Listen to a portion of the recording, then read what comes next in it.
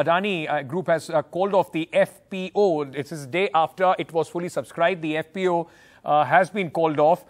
In fact, what we know is that the FPO has been called off considering the market volatility, and this is what the latest, in fact, which is coming in. There were some red flags which were raised and questions also as far as the SEBI is concerned. My colleague Priyanshi joining us at this moment. Priyanshi, what does this mean, first of all? Because when we saw it was, the entire FPO was, people were talking about it was overbooked.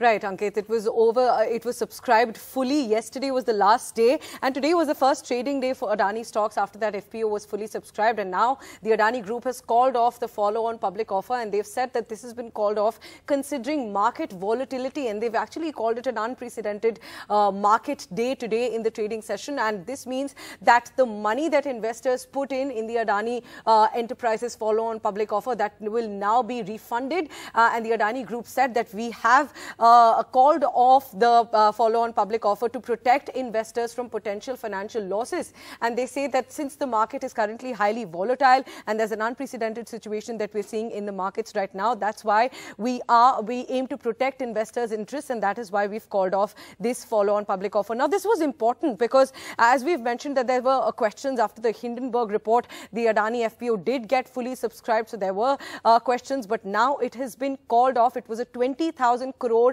follow-on public offer, which was India's largest ever, might I add. And the Adani Group said that going ahead with the FPO will not be morally correct amid these extraordinary circumstances that we are seeing currently. So those are the statements from the Adani press release. Yes. They also add that our current financial conditions are stable, and they say that we are confident of sailing through. If I give you the exact numbers of this, they say that our balance sheet is very healthy and our strong cash flows and secure assets, and we have an impeccable track record of servicing our debt. And they say this decision will not have any impact on our existing operations and future plans as well. Okay. But it comes at a time when, Ankit, of course, the Adani stocks really tanked in the market today. Adani Enterprises, in fact, lost 26%. Adani Ports was down 17%. Adani Total Gas was down 10%.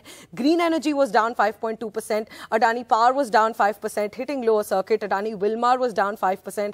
Transmission was down 0.8%. So all of these 7 Adani stocks that were mentioned in the Hindenburg report alleging stock manipulation, all those stocks majorly lost at the markets today. So does this also mean that the Adani Group is going to return the money to the investors?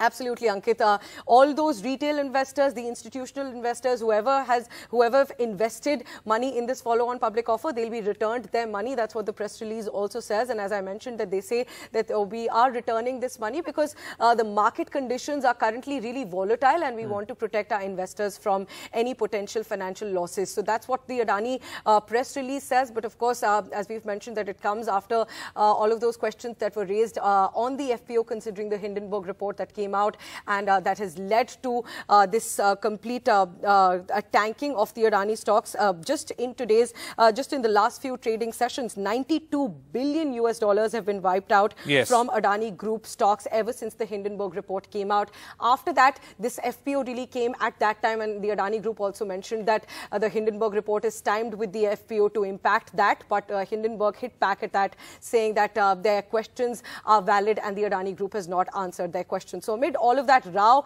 the FPO did sail through, get fully subscribed, but now it has been called off considering the market volatility. That's what the Adani Group says.